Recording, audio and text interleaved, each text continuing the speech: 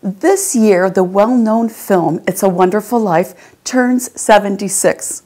Each Christmas, countless viewers enjoy the retelling of this all-American story in the small town of Bedford Falls. Originally known as The Christmas Gift but renamed by director Frank Capra, the popularity of the film has an odd and unexpected history.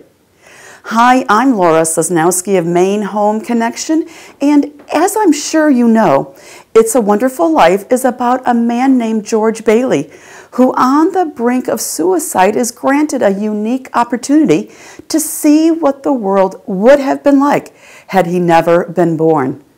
As most would agree, it is indeed a classic, but it did not become a cultural phenomenon until the mid-1970s, and there is a reason for that. Aside from the greatness when it first appeared in the theaters in December 1946, it received mixed reviews and barely broke even at the box office, a big disappointment to the director and producer.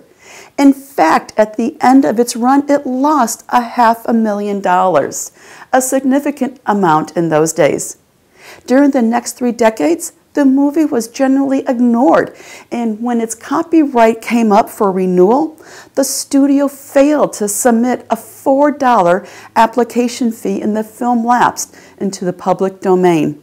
As a result, It's a Wonderful Life could be shown royalty-free almost continuously during the holiday season for the next 30 years, gaining a loyal and loving following and cementing its reputation as an iconic masterpiece. If you're like me and tear up at the end, you are not alone.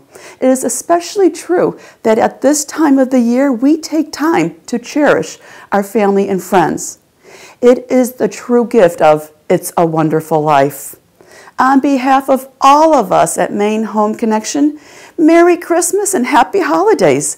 Thank you for your friendship and support.